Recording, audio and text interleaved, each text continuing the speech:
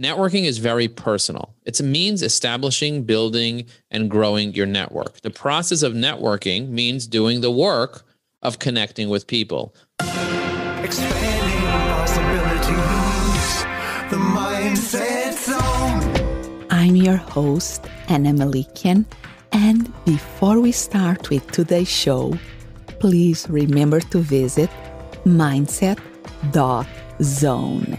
Yes, instead of .com, it's .zone. There you can find all the episodes and other amazing resources, all at mindset.zone. Expanding possibilities, the mindset zone. Joe Apfelbaum is the author of 5 books and the CEO of Ajax Union, a B2B marketing agency based in Brooklyn, New York. Joe is a business strategist, marketing expert, and certified Google trainer. He's a divorced dad of 5, rollerblader, runner, stand-up comedian, and amateur rapper.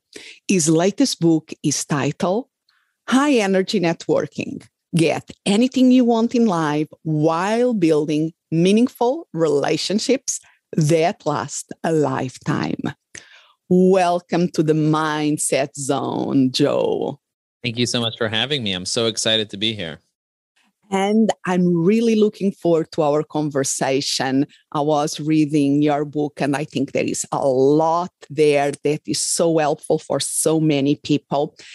And I want to set our conversation within this framework of the mindset definition by Carol Dweck, where she speaks about fix and grow mindsets. That we have these beliefs, conscious and unconscious, that condition in many ways the way that we see the world out there. And then in some parts of our lives, we have this fixed mindset. So we have a belief system that we have specific basic qualities and traits, like they are fixed, very difficult to change. And we can have grow mindsets around other things that is a more open view and belief that we can do something about. We can learn how to become better around that areas of our lives. And my theory is that, and by reading parts of your book, you had a fixed mindset around networking until you decide to, no, there is something I can do about it. So can you tell us a little bit about your own journey with the networking? Yeah, when I started networking, first of all, didn't even know networking was a thing. Like, you know what you know, and you know what you don't know.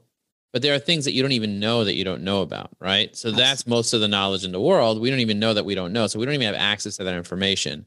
But going into anything with a fixed mindset for me meant going into it without thinking that I even had a possibility of being successful at it.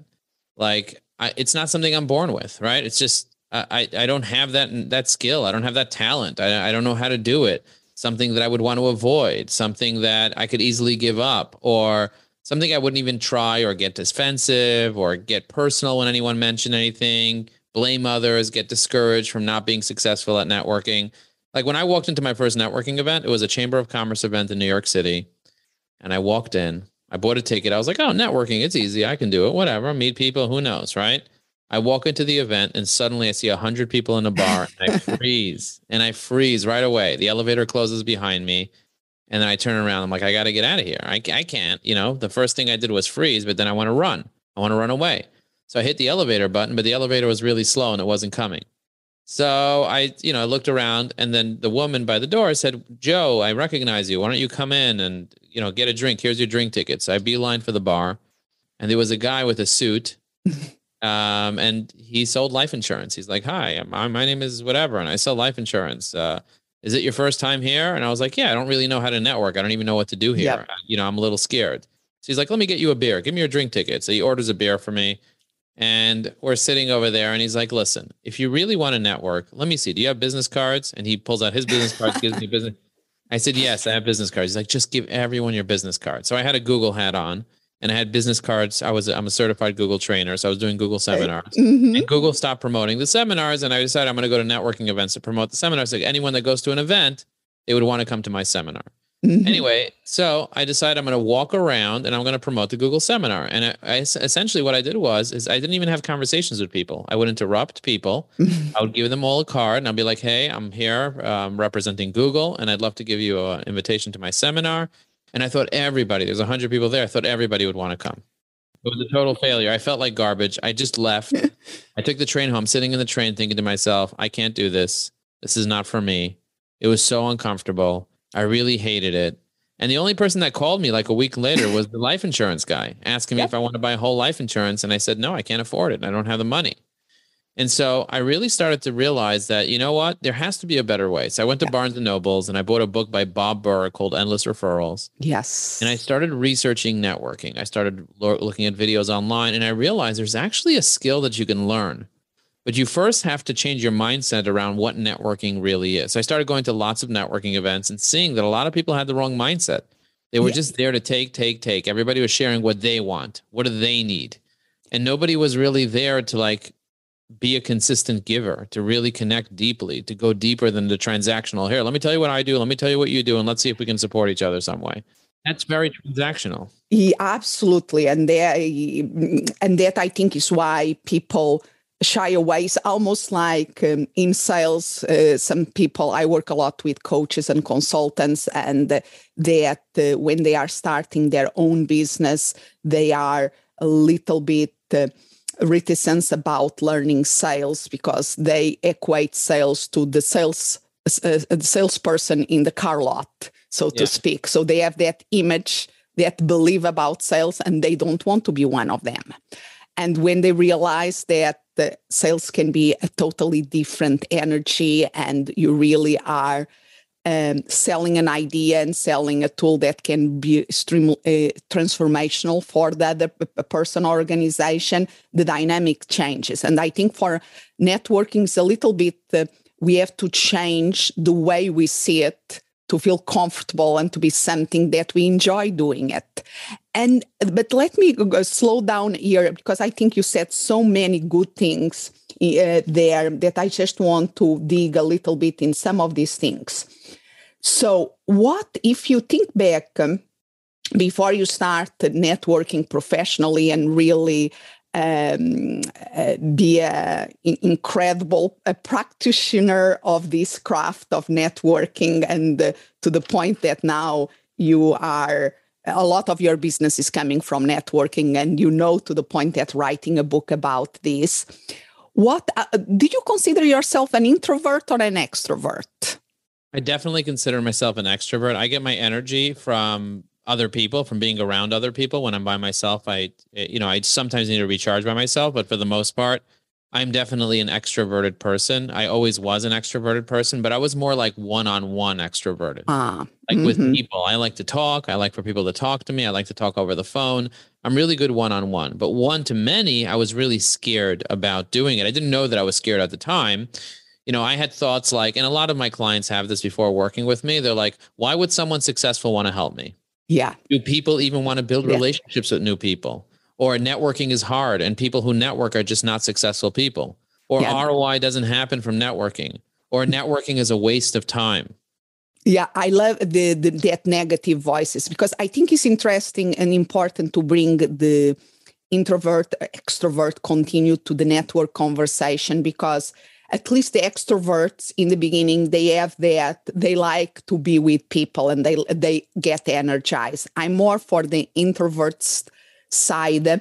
And I even, because you said I got the play, I signed up to go to this networking event. For many introverts, that first sign up to go to the networking event is a big challenge. But I think there is advantage of being an introvert because in general, introverts are very good listeners.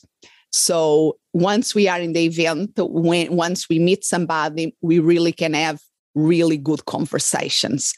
And we will not, an introvert to the introvert style, distribute business cards. They go, no. But have an interesting conversation. Yes, I'm in for that. So I think people that are listening to this conversation, I think they have to be aware of where they are in terms of their energy and how they can use that to help them. Because there is not the right and wrong here, is how can you use it in a way that is helpful?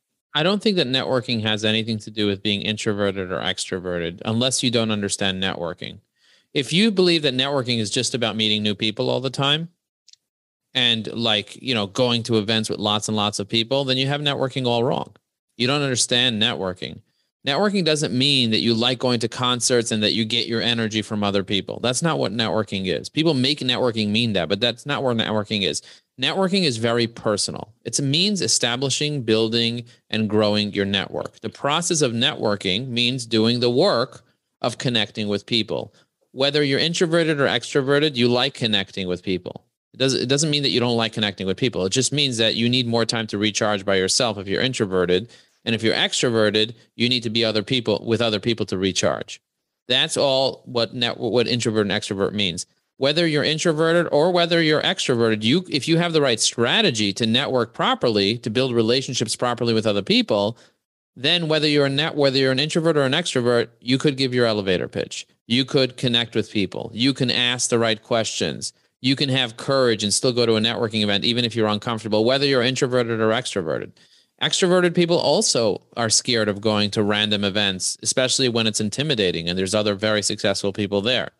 Extroverted people can also be afraid of public speaking. 90% of people are afraid of public speaking. They're afraid of judgment. They're afraid of rejection, all that stuff. So whether you're introverted or extrovert, a lot of times we use the word introverted as an excuse to uncover the fact that we're just afraid of rejection.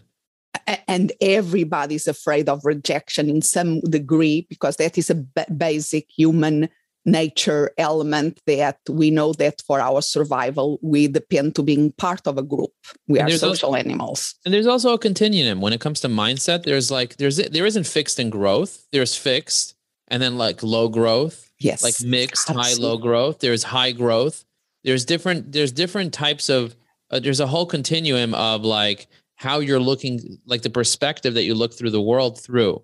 So when it comes to your worldview of networking, or the challenges that you face, or what you do when you encounter a challenge, or the effort that you're going to make to network, or the feedback that you get around networking or criticism, or looking at how you view other people's successes, or even when you're making mistakes. Like we all make mistakes. Like what do you make the mistakes mean? Do you hide your mistakes or do you honor your mistakes? And learn from them. Do you make excuses? I always say you either have reasons or you have results. You have lots of reasons why you're not taking action. Mistakes can be corrected, or mistakes is learning, or mistakes is the best thing that can happen because I learned so much more from my mistakes than I learned from my successes. And then asking for help. Do you turn down help? Do you just tolerate help? Do you accept help? Is help desirable? Or do you actually go out and look for help? Do you hire coaches? Do you read books? So there's a whole continuum of fixed mindset versus not fixed mindset. So there isn't one place. And in different categories of our life, we're different. Sometimes we're really, really good at mindset when it comes to our relationships, and we're terrible at mindset when it comes to our health or when it comes to our business. I had a great mindset for business, but I had a terrible mindset for relationships and a terrible mindset for my health. So sometimes when you have a strong mindset in one area, it affects your mindset in another area. It's not automatic that you have the same mindset in every area of your life. Absolutely. And that is one of the reasons that I like to use the plural mindsets more than mindset. And going back, I love that image that you are proposing of a continuous. It's not the black and white, is a continuous between fixed mindset and growth mindset.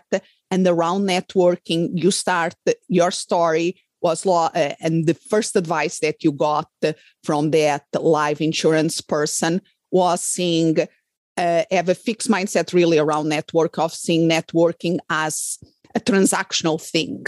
And what you went for learning is that maybe if I go to the other side. So tell me a little bit more about the other side.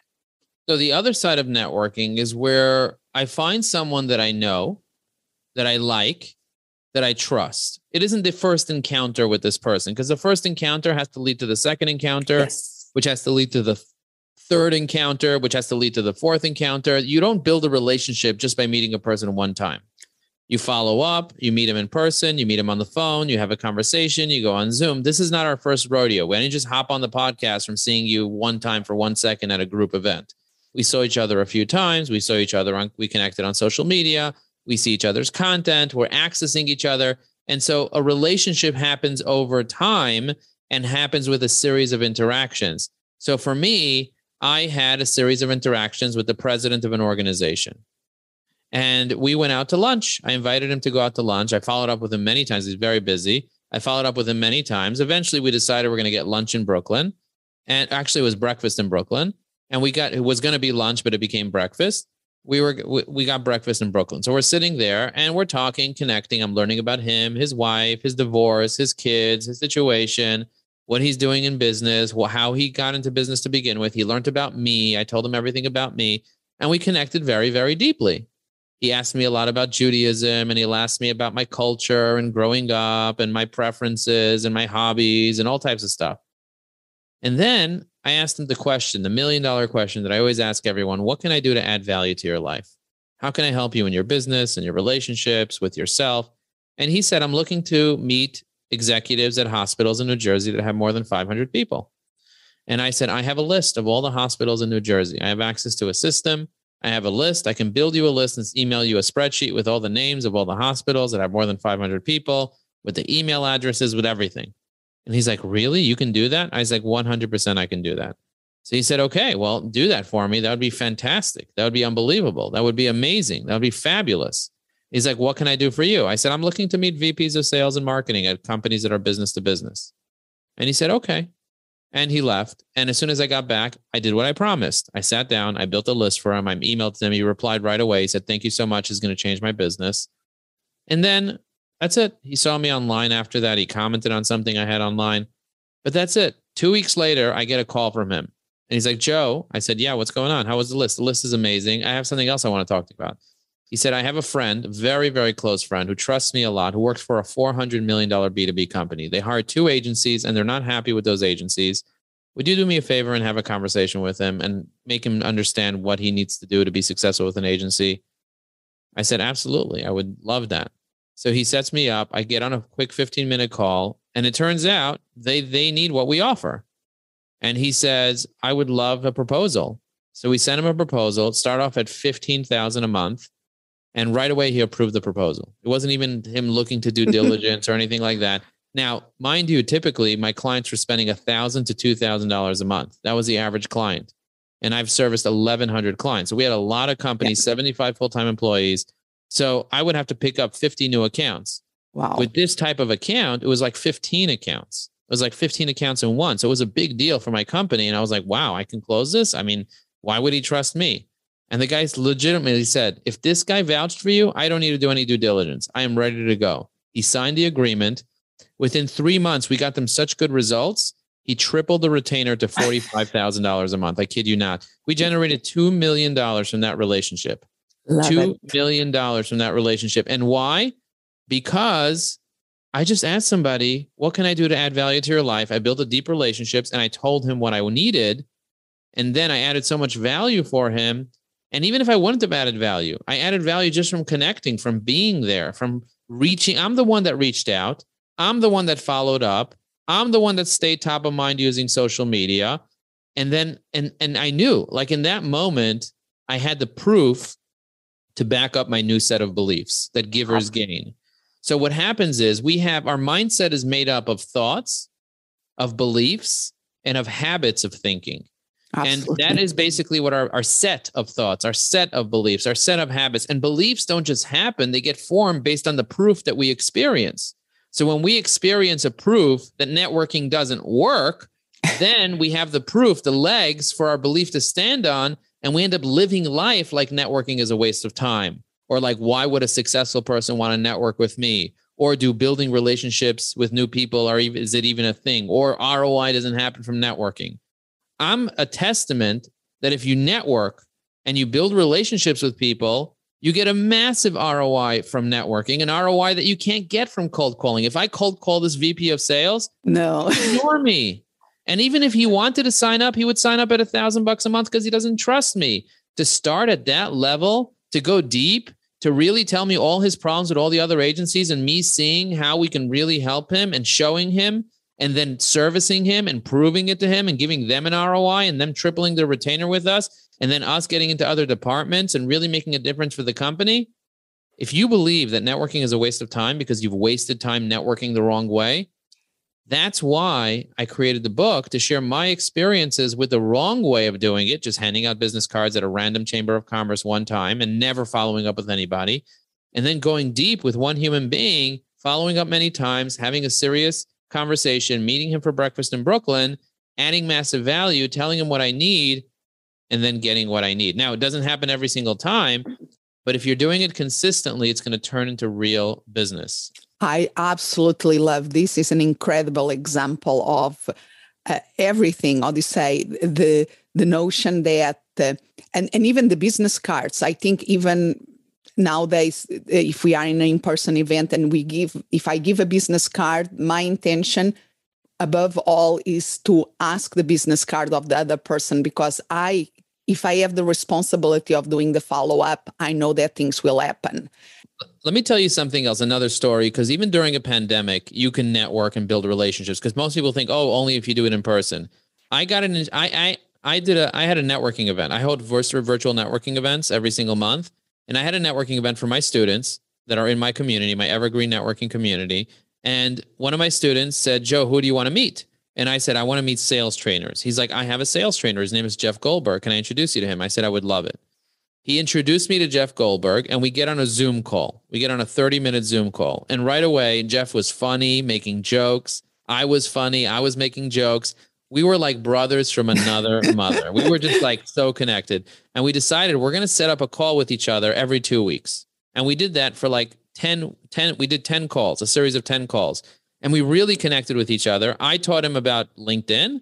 He taught me about sales, and we were just deeply connected. We never met in person, mind you. He said, Joe, who do you want to meet? I said, I want to do speaking engagement. I do workshops for teams of salespeople. That's why I want to network with you as a sales trainer. He introduced me to his biggest client, and I got a $10,000 speaking gig just from that introduction. Then he went on to introduce me to a few other clients, which turned into multiple 5-figure speaking gigs and multiple clients to Evergreen. I also introduced him to some of my clients that need sales training, and he got a bunch of clients closing 5-figure deals as well. And all of a sudden, we have this friendship, and then we finally met after we were both vaccinated. We finally met, and we were just like, oh my God, where have you been all my life? Yeah. But if I had the mindset of, oh, I can't network online, it doesn't work, none of this works, networking is a waste of time, I wouldn't have had this amazing relationship. And now I write stand-up comedy with them. We're just having fun getting to know each other, and we still make introductions for each other organically as it makes sense. So it's not like a forced introduction, like I have to do it. But, I want people to speak to him because he does right by them. He makes a difference for them. So I just want to say that doing it online works just as well. And it's the same dynamic. You are thinking long term. It's not just a transactional thing. It's thinking long term. It's thinking how you can do to keep following up, keep cultivating those relationships. How can you add value? And another important thing, you are networking and finding people that you love to networking with, that you genuinely like them. They are because they are common values, common interests, that makes fun networking with those people. I agree. And if you're not having fun, you're not going to end up doing it. You have to have more. You're not just doing it for the money. People that say they're just doing it for the money, they're just in business for the money, they're missing out, because when the money doesn't come, it's not going to last. You want it to last. The reason why you don't want to do things for the money is because when the money's not there, I interviewed 52 CEOs in my network, asking them, do you do it for the money? Do you not do it for the money? Every single one says, I don't do it for the money. And these are CEOs that were on the Inc. 5000, fastest growing companies in the US, very successful, multi-million-dollar businesses, high growth, high energy. And every single one told me they don't do it for the money. If they did it for the money, they would have quit a really long time ago, before it started making money. When you do something consistently, then you get results.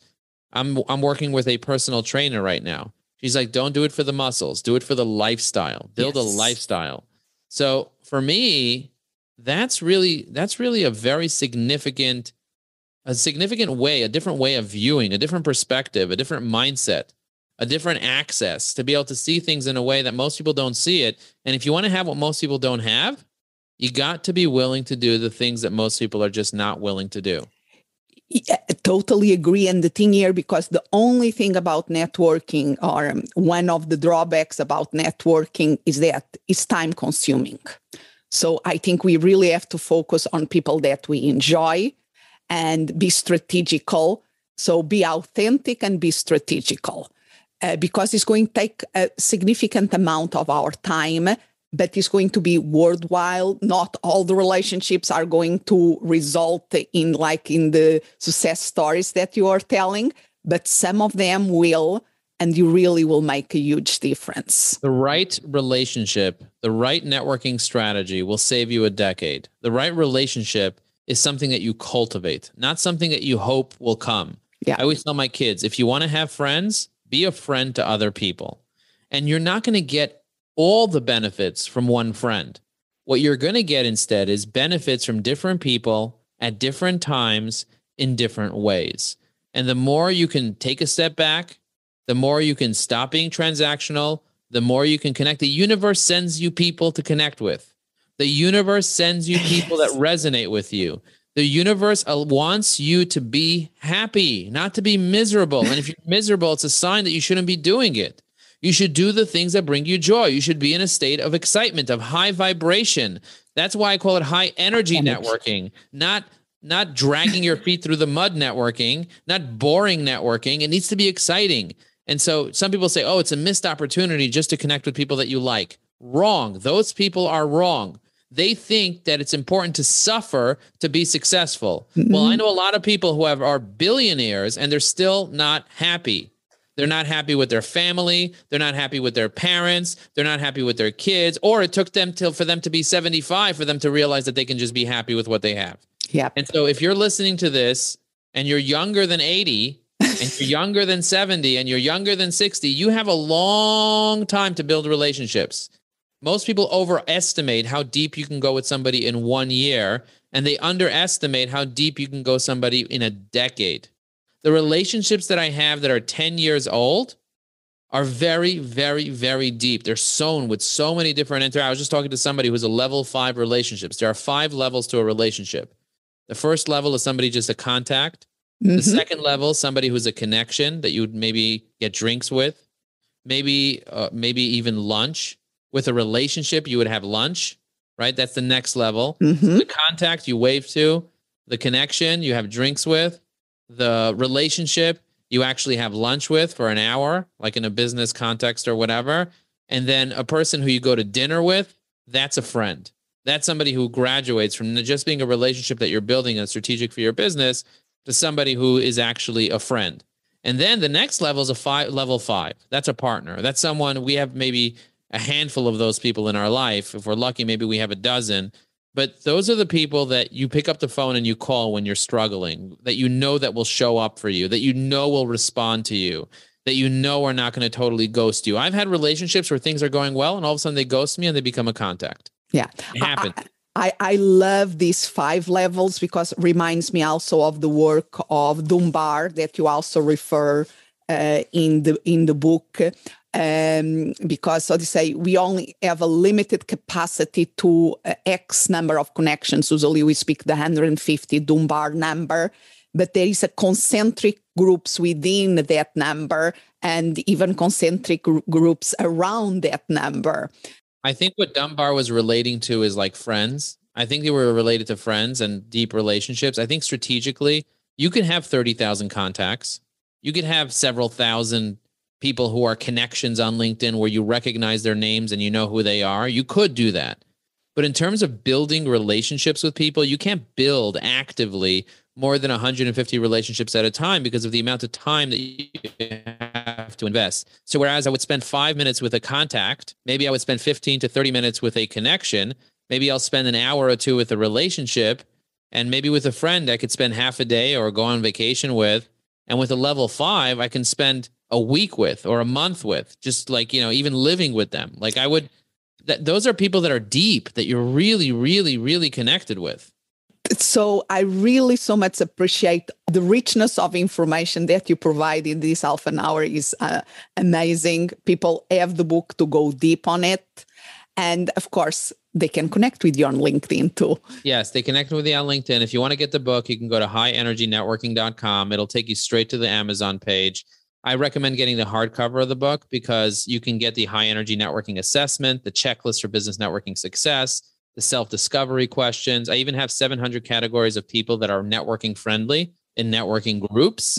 I teach you how to create mini groups of people within groups. I teach you how to host your own networking event, how to be able to stay top of mind with people, the follow-up strategies, how to connect cold with people on LinkedIn, warm them up, nurture them. I actually give you the scripts on what to say to connect with people. I give you the scripts of what to say, how to nurture people, and how to get into meetings, and what to say during a conversation.